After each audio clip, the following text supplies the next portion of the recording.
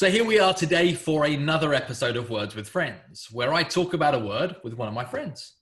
Today we have the legend that is Jeffrey Shaw. Jeffrey, welcome to the show. Hey, Phil, it's great to have some time with you. I love what you're doing here. I think it's a great concept, by the way.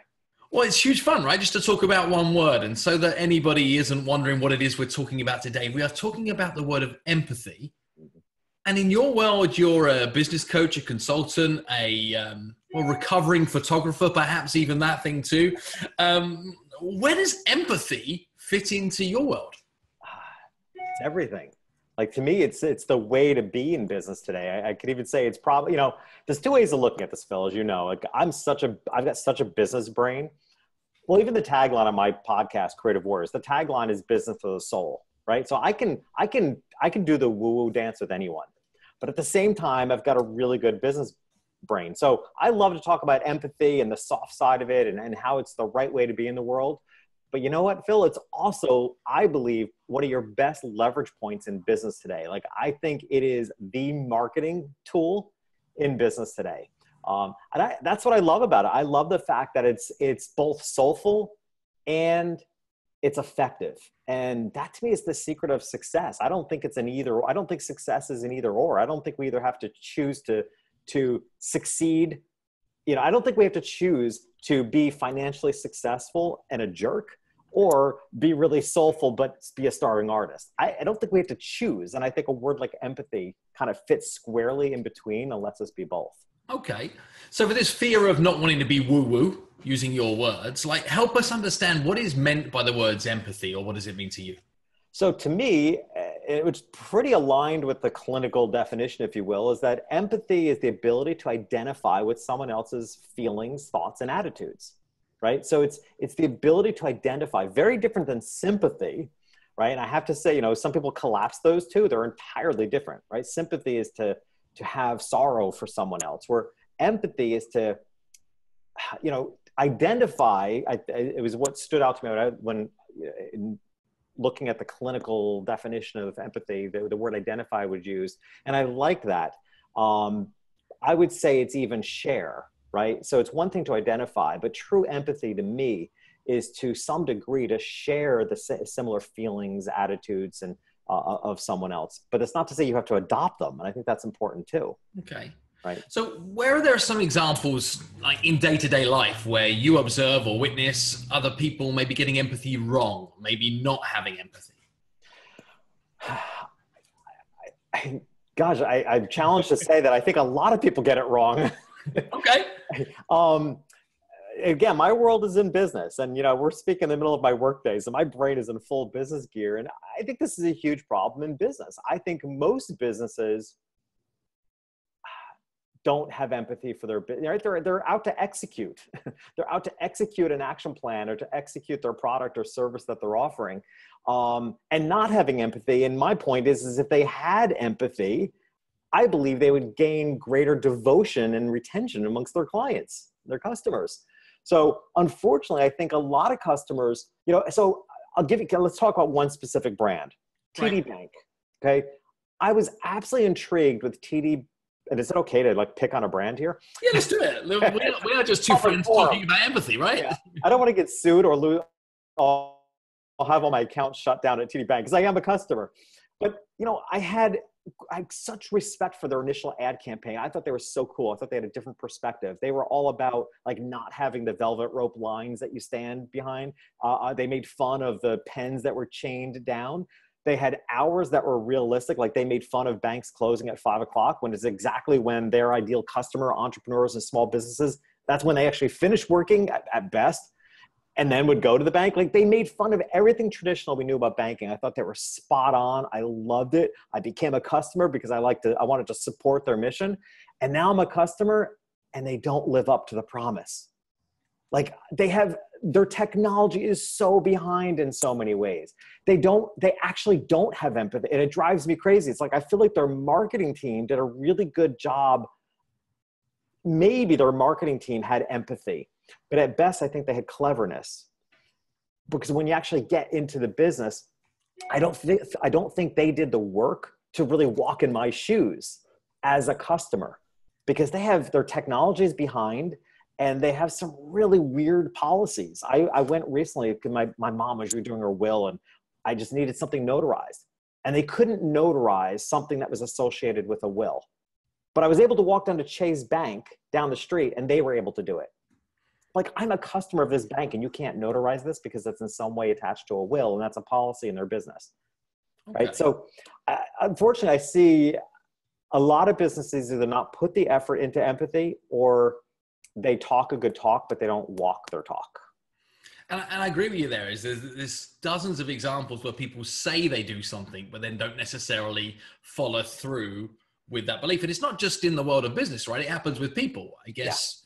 Yeah. Any given time, like somebody would give themselves a fine reputation to live up to, but then don't follow through on those kind of promises. And you and I both speak for a living.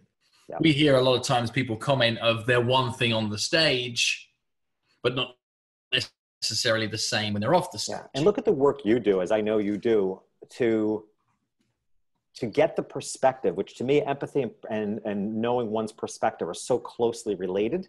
Right. You go through great effort to understand the perspective, which to me is an act of empathy, to understand the perspective of the audience you're going to be speaking in front of.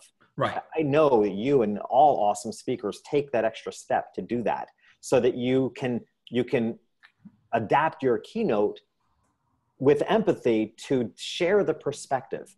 Now, and I think it's important also, Phil, as I noted a minute ago, like sharing or identifying in an empathetic way does not mean you have to adapt or adopt is a better way to say, adopt that attitude, right? It's not agreement. We see this in our personal relationships. I mean, hey, you're married. I've been in and out of a few relationships. But, what's important is that, it's important in an intimate relationship, as it is in business, to have empathy, have an understanding of someone else's perspective. There's no way in any relationship you're always going to agree or adopt that attitude. But man, if you want that relationship to last, you better at least have an empathetic understanding of that person's perspective.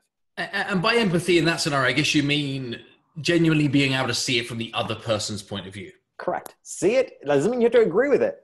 But the empathetic act is to say, I can see how you're seeing it that way. Okay. Start with that. And not even necessarily disagree with it. It's just to accept that that's the way that you're seeing it, and you see the world differently to what I see. Yeah. I would guess that this is totally, my guess and experiential feeling on this, that I think what blocks a lot of people is assumptions and judgments. Right. Give a little context here. So, as you know, as a photographer for 30 years, I ended up photographing the wealthiest people in the United States. I mean, I carved out that space for myself as a family photographer for very wealthy families. Now, I grew up lower middle class at best and heard every stereotype about rich people you can imagine, right? The kids are raised by nannies. They have all the money in the world, but they're not really happy. Yeah. I remember my mom saying once something about, well, there's a lot of rich people that actually stand in lines at soup kitchens, but they go to the back door because they don't want anybody to know. I'm like, where did she get this information? So that stuff can greatly alter your perspective and your ability to be empathetic for people you don't know. Thankfully, for whatever reason, I think for me, it made me insanely curious and non-judgmental. So when I started working with this clientele, by the way, all those stereotypes I found out to be wrong. What could easily be a block would be if you're coming into your relationship building with someone and you have assumptions or you're making judgments about them. That to me is the block of the ability to be empathetic. Okay. So this non-judgmental attitude is the thing that I'm hearing coming through on so much of this, is that we can have more empathy if we stop trying to put people in boxes, or we stop trying to say that all of those people are like all of that thing. Right. It's actually truly taking the time or the curiosity, to use your words, to kind of peel back some layers and find out what's really true. Well, look what's going on now with millennials, right? I mean, it's amazing to me when the content put online and the conversations I hear about people, but just broadcasting broad statements about millennials. Right. And I've got 3, and I think that they're a fascinating generation, but the one that kills me is all millennials are entitled. I'm like, really? To me, they're the first generation to have the balls to not settle. And I think even in all of those comments, though, is that when we talk empathy, I was having a conversation in a line waiting for a plane. I do that a little bit too often. And, the person in the line was having their rant about millennials, and this same entitled thing came out, etc. And in that very moment, I said, you do realize my date of birth puts me at the very extremity of being a millennial. Wow. So am I entitled? Yeah. It's, again, you can only, that perspective of millennials are entitled, I believe, are coming from the perspective of the baby boomers. And sorry, I'm the last year of the baby boomer generation, 1964. So I'm also on the extremity of the generation. And I believe that attitude that millennials are entitled is coming from this, older person's perspective, this baby boomer's perspective. I think there's a little jealousy in there, right? I actually think there's a little, because again, like I said, I think the millennial generation is the first generation to have the audacity to not settle, right? Our parents' generation settled on everything, and God bless them. I mean, very noble generation. They stayed in jobs that made them miserable, but it brought a paycheck. They stayed in relationships because divorce wasn't accepted. Our generation, I refer to my generation anyway, kind of the later baby boomers, I kind of call us the sandwich generation, because we were initially raised with the values of the generation before us, but we got halfway through our lives and we're like, this isn't panning out for me. Like, I want more out of life than this. And the millennials, I think, are the first generation to the whole YOLO thing. Like, hey, we only live once. Right. We might as well make it awesome. But surely there's risks involved here too, of even talking about groups of people and then suggesting that everybody that falls into that group of people behaves in a certain way. Because Absolutely. My belief would be that in every generation, there are people that are entitled, people that are hardworking, people that are go-getters, people that are prepared to work hard, people that, have love and compassion in their hearts. Yeah. And age or date of birth has zero impact or effect on where those things are. So how do we get to be more empathetic in our lives? How do we get to have more empathy? If I'm listening to this right now and I'm thinking, hey, I'd like to have more empathy. I do care. I say that I care, but perhaps there are too many examples in my own mind where I have that level of judgment. How do I make moves to find more empathy in my life? I would say gain as many perspectives as you can in your life, which means, to me, live as diversified a life as you can, right? It's hard to have empathy for the other if you only know a small sliver of existence. Before I wrote my book, somebody offered me a really confrontational question, but thankfully I didn't take it as confrontational. But I was in a mastermind, and another member of the mastermind said, what gives you the authority to write this book? Right. And I loved the question, actually, because at first it did hit me a little confrontational, because I immediately collapsed under my own insecurities that I don't have a PhD. I don't have a college, I don't have a big degree, as soon as you hear authority, I'm thinking, what does give me the authority? And actually my real quick response was, I've lived on the opposite sides of many fences, right? I grew up lower middle class, served the wealthiest people. I suffered paralyzing shyness until my mid-20s. And now, bigger the stage, the better. I was straight. I was a straight man up to the age of 44, came out as a gay man at 44, right? That gives you, believe me, all those changes in life give you the ability to have empathy for others, because you've walked in a lot of other people's shoes. So I think the best thing you can do is live a diversified life. I live in Miami Beach, which is predominantly Latin. And it's one of the things I love about being here, because I'm the minority. Right? Middle-aged white man. Like, I'm so the minority down here. I love the fact that, and I don't speak Spanish. I love the fact that I'm the odd one out, right? Because I love putting myself in situations, continually putting myself in situations where there is diversity, because that enables you to have empathy. And I think it's it's causing our world a whole lot of problems right now to not allow more diversity. Right. The whole idea of shutting down borders scares the daylights out of me, because it's like we want to get to know people unlike ourselves to expand our ability to have empathy.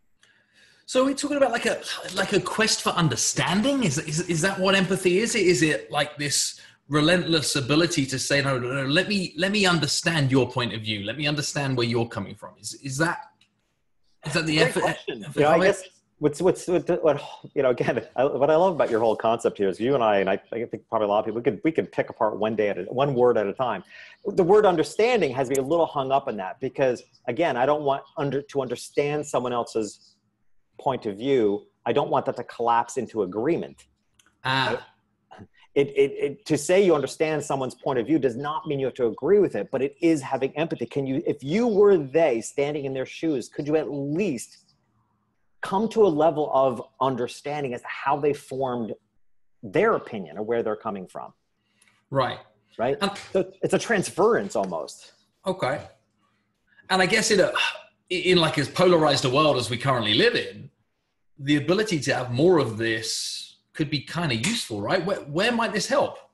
I think, look at the feuding between religions. I mean, you could break it down in so many ways. It really is rooted to me in a lack of understanding how they formed that opinion. As extreme as that opinion might be, can we take the time to understand the formation of that, the historical accumulation of information that led to that perspective? Because if you could at least empathize. Again, you may not agree. I may not, and I certainly don't agree with the way, some people express their beliefs. But man, it's valuable to at least have an understanding. And I think there's a hope. I don't want to be too global about it, but I think there could be a hope for world peace if we had more empathy for one another. More like, hey, I accept your point of view. I may not agree with it. I don't like the way you execute it, but I get it. Okay. I think that's valuable. And strange things is the word itself, it doesn't get used very often. It doesn't get talked about. It isn't something that's like a hot topic buzzword. It's not like innovation or influence or, these words that get thrown around at every conference we attend. But there isn't. Our theme this year is empathy. Why is empathy not sexy? Wow. Well, let's bring it back to being sexy. And that's what you're doing. That's what the point of your show. I'm always amazed at how often when I talk about empathy, people somehow collapse it into sympathy. And yet they're worlds apart in meaning, really. So I think there's just because of the lack of conversation around empathy, which I do think is increasing. On my podcast, I've had a couple of guests that in one way or another have brought up the topic of empathy. Even actually one of my own coaching clients, through my digging in and trying to get to her core perspective and her core message, I came up with the terminology empathetic intelligence. Right. And I quickly Googled it and found that term is used, which to me is a good thing. It's not like it doesn't exist. I didn't know if empathetic intelligence would even exist as a term. And what I found is it does exist. So that excites me because this way, my coaching client can kind of jump on the bandwagon of something that already exists as opposed to breaking new ground. But we have emotional intelligence. We talk about emotional intelligence. We talk about, smart book intelligence, but we don't talk about empathetic intelligence. I actually think this is the new thing. And this is where I'm guiding my coaching clients. Like, I think there's a whole model around bringing the idea of empathetic intelligence to light, because I think while many of us can, by the way, I just want to sidebar here. I just said, I think. I'm trying so hard to change it in my life one word at a time. I want to say I believe because it has more commitment to it. So I believe that empathetic intelligence can be and should be a much bigger part of our conversation moving forward. I think I believe we may come into the world at different levels of empathy, but it's a learned skill as well. We can learn to be more empathetic. Okay. Now, we live in a world right now where people are almost challenged, pushed, pressured to hustle, to grind, to achieve, to be a big self-achiever, to win, to be a winner, etc. And in some ways, doesn't that create a conflict to empathy when winning might, in some ways, create a position of isolation or selfishness? Great question. First of all, I don't think it's an either or. I'm pretty sure that although it's very preliminary in thought, I'm pretty sure my next book is going to be about paradoxes. I love paradox. Like, I'm fascinated by them. We live in such a black and white world, but I used to use a quote on a previous blog of mine that went something like, clarity is the fearless union of conflicting ideas. Right. I didn't know I was talking about paradox when I wrote that all those years ago, but that's exactly it. It's like, what's the sweet spot in between? Because yes, if there's a way of being in the world and being in a business in a way that lacks empathy, that might get you to where you want to go for a while, right? We see plenty of companies brought down by the eventual exposure of their lack of empathy, right? To me, that was what happened to Uber. Former CEO came out with a very strong political stance against immigration, and not having empathy for the fact that a good percentage of Uber drivers are immigrants. Right. So it was such a break in empathy that millions of people couldn't tolerate and abandon the app. And I was certainly one of the first in line to, like, that's out of alignment for me and my values and what I think the values of the company is, how it's aligned with their drivers. So I stopped using them. Okay. And they did. They lost millions of subscribers. They're doing okay, but they lost a lot of brand loyalty in that event.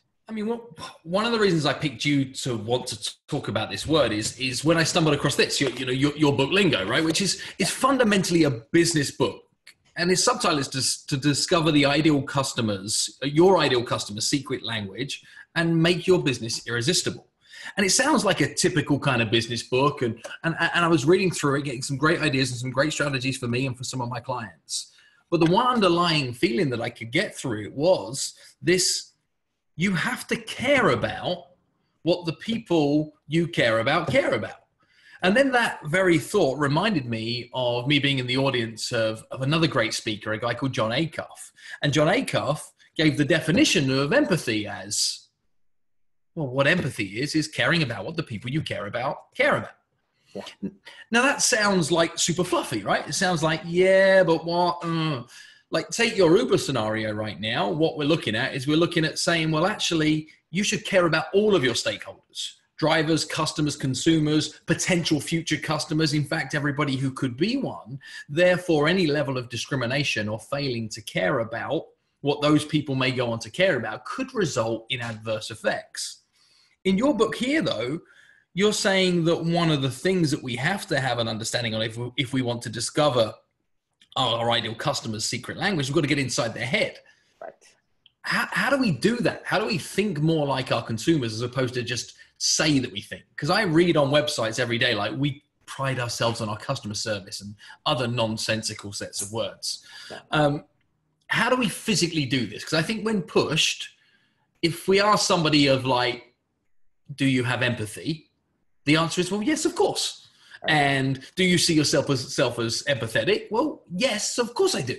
Yeah. Yet we're still seeing a huge shortage of it being demonstrated in the real world. So how do I go about having more of this? What might be some steps I could take even in a business context that would allow me to go out and amp up my empathy a touch? Cool. Well, and it's for the very reason of writing the book that the word empathy really became important to me, because, as you said, the subtitle, Discover Your Ideal Customer's Secret Language. As soon as I started referring to it as a secret language, which was my experience when I kind of unearthed this fantastic marketing strategy 30 years ago, and I referred to it as a secret language. By the mere fact it was called a secret language, my concern in writing the book is that people were going to see this as manipulative.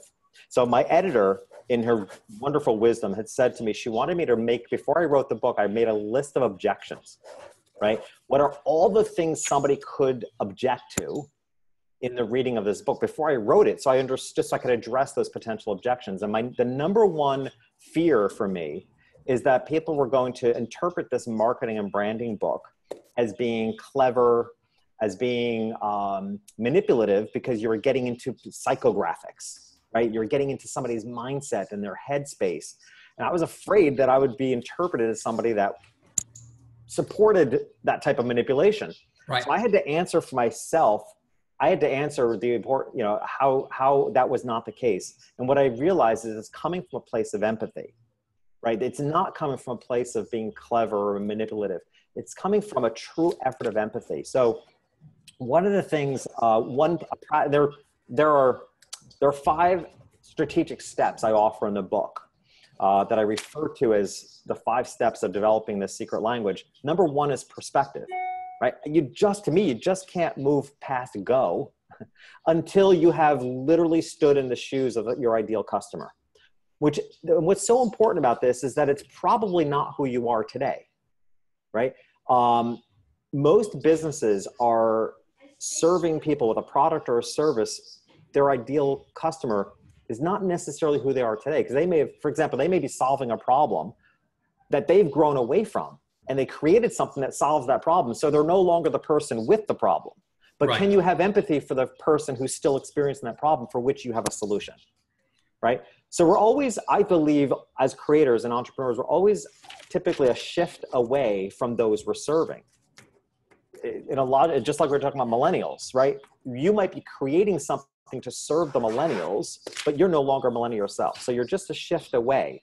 So it's imperative you understand their perspective in a non-judgmental, without assumption sort of way. And another specific example, which I think is extremely powerful, I talk about it in the book, is understanding the deeper need of your ideal customer. This to me is the most empathetic act, because the deeper need is knowing what your ideal customer wants that they don't know to ask for. All right. Now think about this in your personal relationships.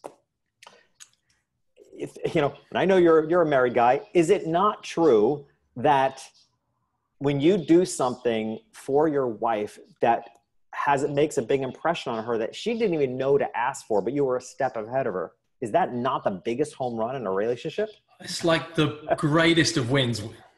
Absolutely.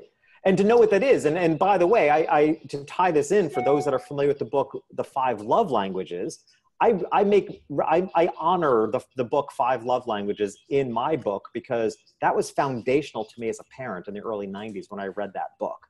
And because I had 3 kids, I still have 3 kids. I had 3 kids at the time, and each of them had a different love language. And I realized I was trying to parent them off with one language, the language that was comfortable to me. But they were 3 different languages. And after reading that book, I realized that I needed to speak to them a little differently in order to make them feel loved. In business, we're sort of talking about that to me is what empathy is. Empathy is a love language where you are stepping up and finding out what the deeper need of your customers that they don't know to ask for, but touches them deeply when you accomplish something for them a step ahead of their even asking for it. I love that though. Empathy is a love language. What a cool way of looking at it, and looking for a deeper need. So when you're talking perspective, it isn't just what does it look like from their point of view, it's what does it feel like from their point of view. Can I give you a specific example on my own? Yeah. So as a photographer, right? So I separate the two by the acknowledged need and deeper need. So there's an acknowledged need. People have an acknowledged need when they reach out to a photographer. They want photographs to hang on their wall. They want holiday cards. There's a specific acknowledged need. I always brush that. I listen to people's acknowledged need. I'm like, that's what, there was a joke in my business. I had a staff of like 4 or 5 in a back room, and I would often go in the back room. It's like, yeah, I'm going to give them what they, I'm going to give them, how did I say it? It was so curt. I would say, I'm going to ignore what they think they want. I'm going to give them what I want to give them. Right. And it sounds obnoxious, but the fact of the matter is I was so committed to giving their deeper need. I almost brushed off their acknowledged need. Yeah, I want photographs of my family. Yeah, that's what they want. I wanted to stop them in their tracks every time they walked down the hallway and brought tears to their eyes. Wow. Nobody ever contacted me and said, Jeff, I'd like you to make me cry when I look at photographs of my children 5 years from now. They just wanted something in that moment. I had a deeper need for them, and I stayed committed to that. I also came to understand with this affluent clientele that I served that their deeper need that no one would ever know to ask for, my role to them was to help them be responsible parents. Because here's what I had to learn when I understood their perspective. When you have money is no longer an excuse. Right? So they can't Ivy League 2 of their kids and send the 3rd one to community college.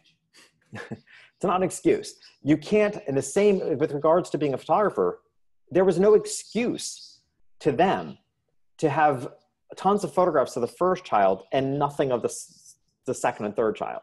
Right? So I upheld a standard to help my clients be incredibly responsible in their lives. I made sure that all their kids were photographed at the same time of their lives, that each child had the same number of photographs on display. So no child would ever have to say, hey, how come there's, more photographs of my older brother than me? Right. Right. So because at their heart, I felt their deepest need was to show up in the world and be able to turn to their kids and feel like they were the most responsible parents they could be. That was their highest value. And there's examples of this deeper need thing that exists in dozens of other areas, right? So even Steve Jobs, right? Steve Jobs was famous for saying, it's not my customer's responsibility. I'm getting an echo back here right now. Are you getting an echo? No, I'm not. No. Okay, we're going to run on regardless. So he would say that it's not my customer's responsibility to know what they want. And Henry Ford was famous to say that if I listened to my customers, I'd have tried to make a faster horse. Exactly. And I think sometimes the empathy can be all about the heart, but sometimes it's about the head, right? Is that where we're getting to here as well? Is there some logic here and there's some emotion, but it's the blending of the two? Right. I think it kind of goes hand in hand, right? There's a feeling of their emotions, and there's a commitment to doing what you know is best for them. But that's where head comes in. There's a level of commitment. A while ago, though, you talked about this as a marketing strategy. And the very challenge of marketing strategy as a set of words would suggest that this is for your benefit. Yeah. And there's an irony attached to that, right? Yeah. Well, as I said, I mean, you could get twisted. I'm so particular about words in my business. Like I don't allow the terminology of marketing funnel in my business. We don't talk about marketing to customers. We refer in our business, we refer to it as how do we invite and enroll people into our world. Right. And I don't use a model of marketing funnel. I use a model of concentric circles, because I want to take people from the outer rings of those circles and continually bring them a circle closer until where do they end up? At the core. They end up at the center. You can even say the center of the heart. It just visually. So any, sales, what one would normally call a sales funnel, marketing funnel, online sequences. If you were to see, and my office is decorated with a lot of hand-drawn charts all over the walls, they're all circular. Right? It's because I want to embrace the overall feeling of what it means to bring people closer to me, not squeezing them through a small hole, which is what a funnel represents. Right? So I'm very picky about the usage of words. So yeah, you can get kind of twisted, but again, I think if your act of empathy is clean, I wrote an article years ago for Huffington Post on whether you show up salesy or committed, right? I think you have a tremendous amount of latitude when your empathy is clean, when your desire to understand someone from an empathetic point of view, when it's clean, I think you actually gain latitude to show up pretty aggressively committed, and it will feel committed to their betterment than salesy. You're a sales guy. You know how that feels, right? There's a big difference. Like somebody can show up salesy and feel really salesy. Somebody can show up aggressively selling themselves in a way, but it feels completely committed to your well-being and energetically feels entirely different. Because it's committed to purpose, because it's laced in care. Correct. It's laced in empathy. And you could say that empathy is to show that you care. You could say that it's to say that you care, but it's probably to do nothing more than to just care, right? It's about being a decent human. Yeah. And as you said a moment ago, as you set up this question, that why did I say in the beginning, I think this is the most important marketing leveraging tool we have today, is because, the conversation in marketing for years now has been buyer personas and avatars and demographics and behavior. All great. I'm grateful those things got us to where we are. I just don't think it's enough. Like, I think people are going to, in the future, are going to require more than knowing their stats or even their behaviors. And for that matter, even a general profile. At the end of the day, and I say this repeatedly in my book, Lingo, I say repeatedly, what people need to feel, which comes from, I believe, a place of empathy. They need to feel like you get them. When people feel like, man, this business, this brand gets me, you can charge a premium price because people will almost throw their criteria of expense out the window for the value of feeling like this person gets me. You get me. Got it. And we come back around to something I do with all of my speeches, which is genuinely, my goal in the first 90 seconds of any speech I get is that every audience member can say in their mind's eye, he gets me. Yes. So my goal is to achieve the show me, you know me criteria. That's what I'm looking for, is to get them from unfolded to open is he gets me. Yeah. So that's the goal we're looking for. And I guess, as I'm scribbling notes here, listening to you right now, is the most beautiful thing about putting effort into empathy is you don't need another strategy.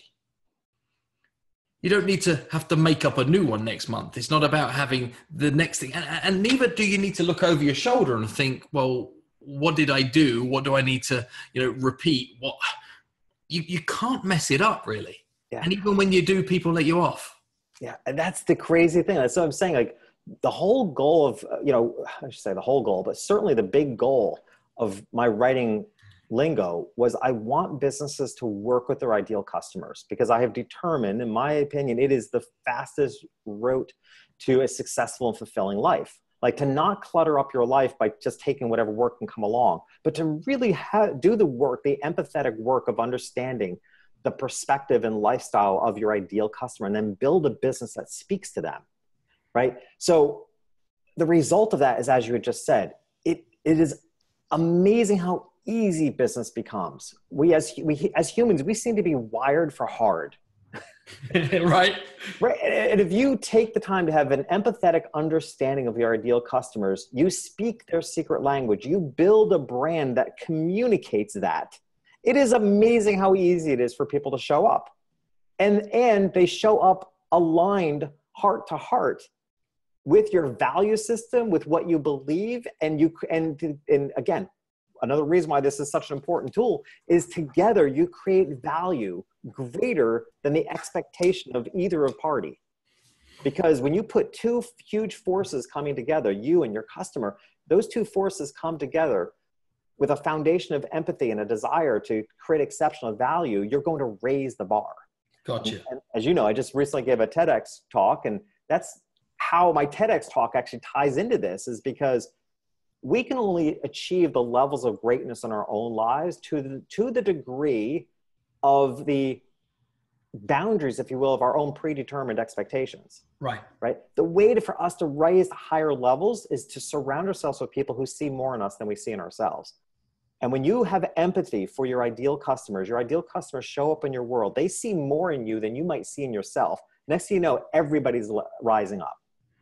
It's a beautiful thing, Phil. It's like life made easy. It's life made easy. And I think that's where I kind of want to try and wrap this back round for people listening in is there is nothing that we've talked about today that I don't think people will have agreement on. If they're listening in on our conversation, they'd be like, yeah, that's right. Yet it's still so overwhelming.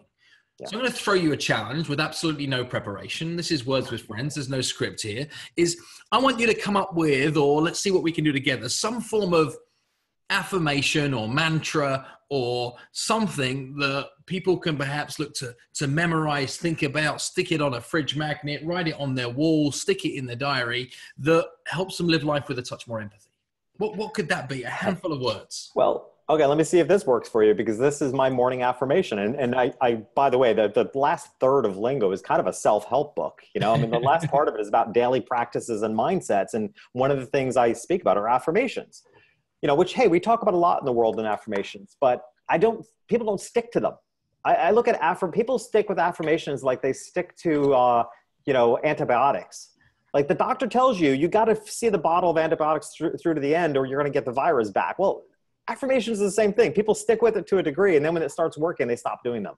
So my affirmation, which I think I never thought about it have an empathetic flavor to it, but my morning affirmation currently, which has been for several months now, and this is actually really personal. I can't believe I'm sharing this. This is my own affirmation in my head, but I repeat this as I'm walking my dogs for 45 minutes in the morning. In the back of my mind, I am saying to myself, I am loved and acknowledged by a world that I love and acknowledge.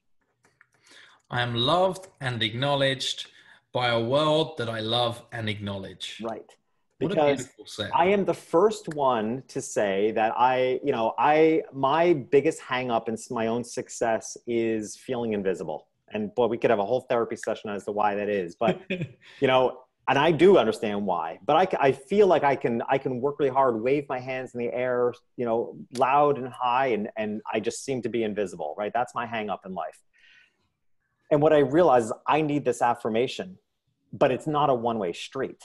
Right? I can't just say, I want to be loved and acknowledged. Of course I do. I want to be loved. I want to be acknowledged for the work I do. I do.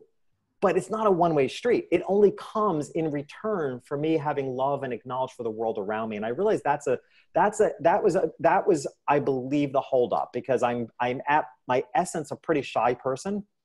And, you can't go through the life not loving the people around you, having empathy for them. You can't go through life without acknowledging the beautiful day and the people around you and expect to be acknowledged in return. Right. So to me, it ties into, that is my mantra for empathy, because the act of acknowledging and loving others and having empathy allows me to believe and trust that I will get all that I need and fulfill my life and heart in return. That's beautiful. Jeff, I have a question for you really before we get into my final question. It's, I'm guessing we've piqued some curiosity about the world of Jeffrey Shaw. And I'm guessing people that have been a fly on the wall to our conversation are probably thinking, how do I find out more about you? What do I get towards this book? Where do people find out more? What are the kind of things that you're involved in? How might you be able to talk into their lives in some way? What's Jeffrey Shaw all about? So jeffreyshaw.com. Probably the best place to start. I mean, that's you'll find everything there. My podcast, Creative Warriors. I mean, I'm, as you are, I'm pretty constant in what I believe and what I stand on, which one could call a platform, right? Which, by the way, speaking of words, we could do a whole show on the word platform. I love the duality of the meaning platform. It's what we stand on as speakers, but it's also our platform of values. Like, I love the word platform. So, that jeffreyshaw.com is a representation of my platform, as well as all my social media links, because I'm pretty active there. So that's the best place to find me. Awesome. And I highly recommend the book. It's a great read for anybody that's in business looking to try and get more business and do it from a position of heart. Jeffrey, I have a final question that I ask everybody on the show, and it's, what's your favorite word and why? My favorite word is unleashed. And it was surprising how long. I actually did some work with Evan Carmichael. You know Evan? I don't know Evan, no. Oh my gosh, I'm looking over there because I have his book here. It's Your One Word is his book. God, how could you not know each other? Like, considering your messages. Just occurred to me, Evan Carmichael, Your One Word. Like, you have to reach out to him. And yeah, I was actually, through reading his book and then interviewing him on my podcast, I realized my one word is unleashed. And it's because that truly is what I want to unleash people from their judgments and assumptions that keep them from being empathetic from others. I want to unleash creative entrepreneurs from feeling they have to do business in a typical way. I want them to do businesses in a way that are aligned to their hearts and souls and their creative selves. So yeah, unleashed is my one word. Awesome. Awesome. Well, fingers crossed as a result of listening into us today that people are going to go out and unleash more empathy on the world. So Jeffrey Shaw, it's been a privilege. Look forward to catching up with some more drinks, and I'll bump into you down in Miami Beach, if not somewhere on the road. Jeff, thanks for joining in. Thanks, Phil. Bye.